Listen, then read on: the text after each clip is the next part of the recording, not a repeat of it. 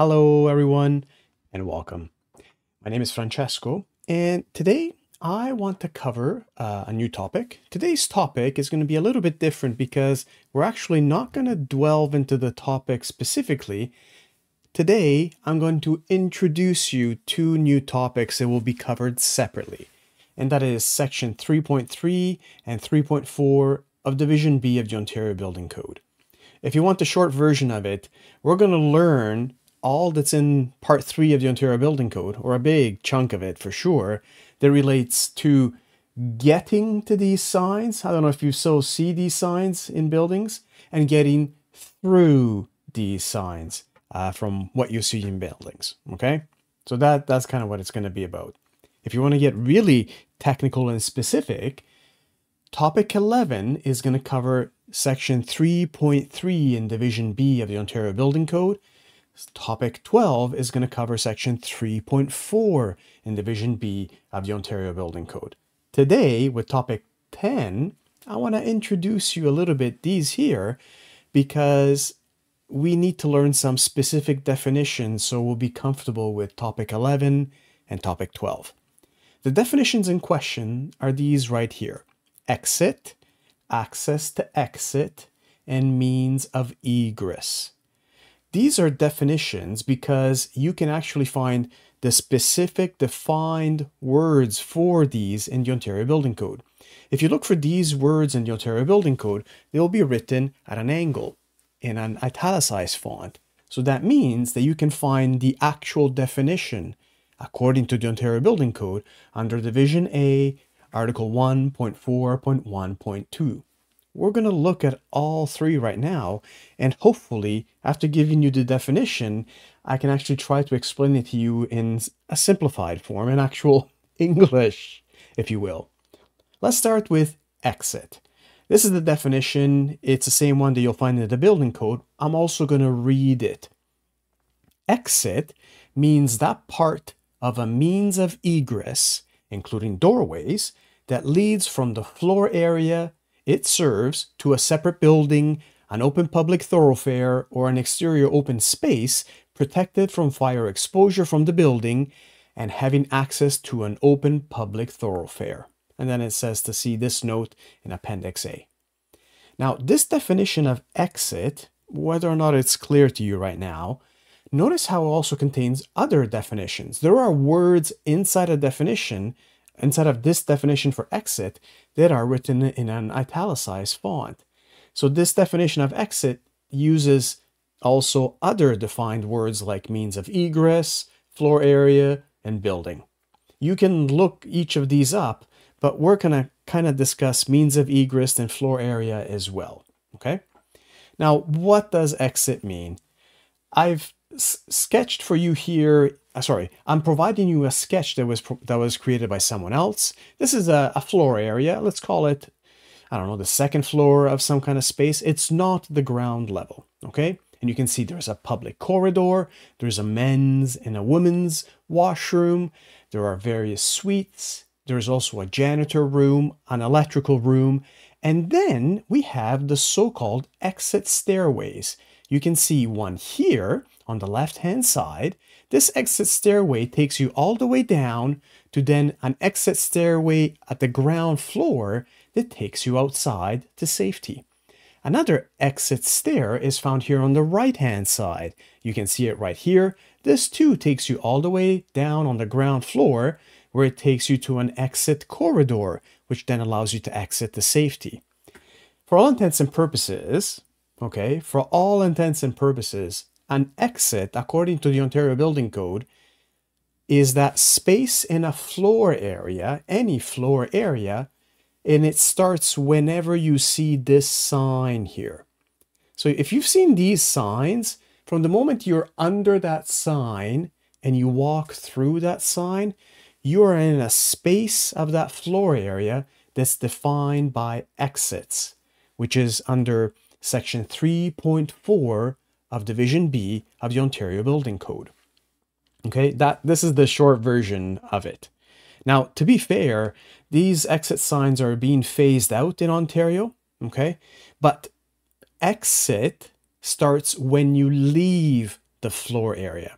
So the floor area is defined as that space on any story, any area, up to but not including an exit. So whenever you see this sign, that's where an exit begins. Now, to be fair, these are kind of the new exit signs that are being used now. They're replacing bit by bit in Ontario the old exit sign that I just showed you right here. An exit always starts at an exit door. Well, typically it starts at an exit door. And an exit door, you know it's there because it has this sign above it. Sometimes it won't have the arrow next to it, and sometimes it will, okay? But these are the new exit signs in Ontario, newish. Once you go through the exit door, then you either go to a set of exit stairs or to an exit corridor. And then after you've exited this exit corridor, so these exit stairs can take you to more exit stairs, and then finally an exit corridor, and then you're outside to safety, to what's considered safety. Okay, so exits, section 3.4 of Division B, it happens as soon as you go past those signs. Okay, all right. Access to exits is defined just like right here. It means that part of a means of egress within a floor area that provides access to an exit serving the floor area. This, it's okay. If you are not sure, it's okay. It's okay.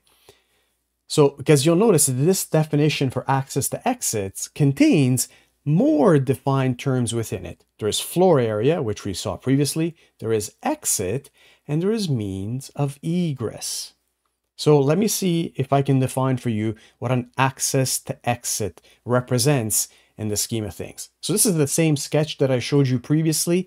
In this same sketch that I showed you previously, I identified the 2 exit stairs. Remember that?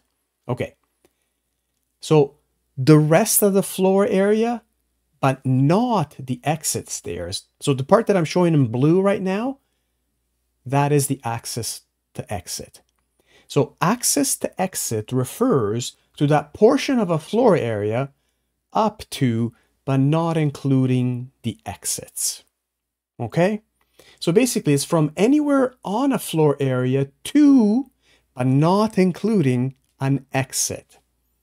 Like the corridors in the previous diagram. So in that diagram, you know that corridor that gets you from the suites to the exits? That's part of the access to exit. The doors from those suites onto the corridor, they are not exit doors. So what that means is they have no fire resistance rating associated with it, typically. Okay? And that's because they're not exit doors. They're in the space of the floor area that's called access to exit. Access to exit is the floor area up to but not through those exit signs, okay? Those doors in those suites that open onto the public corridor, they're called egress doorways. The last one we're going to discuss is means of egress.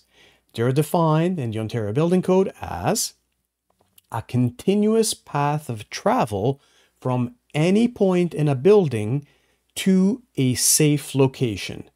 So, means of egress are exits and access to exits together because it's used to define the travel for any one individual or group of individuals from any location in the building to safety.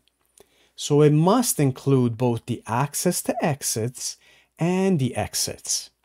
Okay? So if I go back to the sketch that I showed you previously, everything here, so both the exits that I'm showing in blue and the access to exits that I'm showing in blue together, all of it is means of egress. So means of egress is exits plus access to exits. It defines that continuous path to leave the building, to get out of a building safely. So If you're a big fan of algebra, it's access to exit plus exit in terms of definitions. This definition, means of egress, is necessary because in the Ontario Building Code, these continuous paths to leave a building are specified and quantified. So depending on what kind of building you're getting out of, what the occupancy is in that building, there are minimum distances and paths of travels for getting from a specific spot in a building to outside to safety. Okay, so let's wrap this up. This is an introduction to both topics. The two topics we're going to cover next are going to be topic 11, topic 12. Topic 11 covers section 3.3 in Division B of the Ontario Building Code, and this section is called Safety Within Floor Areas. This section covers access to exits. Topic 12, right after topic 11, is section 3.4 in Division B of the Ontario Building Code. It's called Exits, and it covers exits. Okay, so I'm hoping that this topic here, this little video right now, served the purpose of just trying to get you accustomed to some of these definitions. Okay, exits, access to exits, and egress. Okay, means of egress. So we're there now. We've covered what we need to cover.